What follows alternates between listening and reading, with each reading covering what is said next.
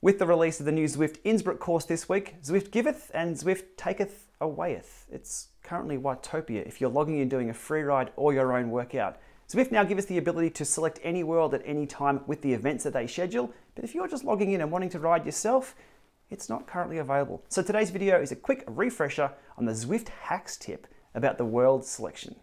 The website loaded here in the background is whatsonzwift.com, a very handy resource to know what's on Zwift and when the world's going to change based on your time zone. We can see here that it's currently Watopia. Innsbruck's not up for another 2 hours, 12 minutes and 31 seconds.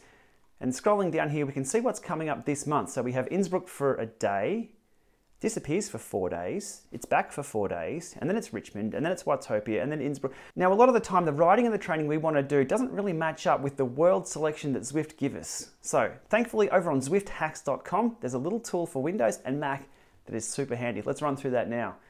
Jumping over to zwifthacks.com, under Featured Tools and Zwift Preferences, I'm using the Windows version here today. There's also a Mac version.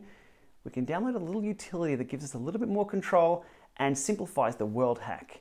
So if we scroll down here to download installer version, okay, 700 kilobytes, so under 1 megabyte in size, super small.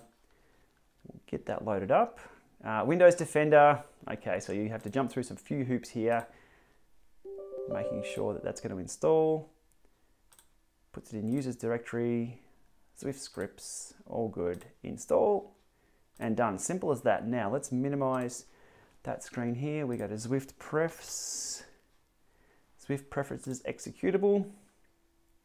And from here, once it loads, we have quite a few options which gives us a little bit more control before we jump into Zwift itself. So here, the world options is what we're looking at today for the world hack. Again, this is unofficial, unsupported, use at your own risk, but this is a super handy little tool for Windows and Mac. iOS users, Apple TV users, Android users, you're going to have to sit tight because the world hack isn't available for you guys just yet. Hopefully one day in the future Zwift will allow us to select the worlds, but for now, here's what we have to do.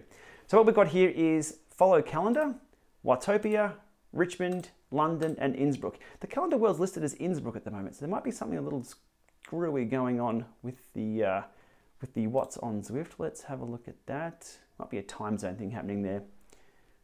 Loading. No, it says Watopia there. Not quite sure what's happening there. Regardless, we want to make sure we're on Innsbruck. So once we select Innsbruck there, this tool will modify the Zwift prefs file so we don't have to worry about doing a text edit on the file, and we're good to go. Just a quick overview of this tool while we're here. We have the trainer effect, so how hard or how realistic you want your trainer to be. I've got mine at around 80% there. There we go, 80%. Innsbruck is selected. We can pre-select our routes here over on the right. We can also go to miscellaneous, so set window width, we can go full screen, small screen, we'll go full screen for now, so when we load Zwift, it takes up the entire screen for this. Sound effects, music, power smoothing, a little bit more info there on which version we're running as well. So it's a very handy little tool. Once we're done here, we hit submit, and then once we load Zwift, we can see there it loads up the Innsbruck course. So happy days, world hack with Zwift Prefs, absolutely seamless process. So there we are, the unofficial, unsupported Zwift world hack to make sure you ride the course that you want to ride. Links below to all the websites I've visited, and remember, Mac, PC only for now, all the other platforms, hold tight. Okay, thanks for watching, and we'll see you soon.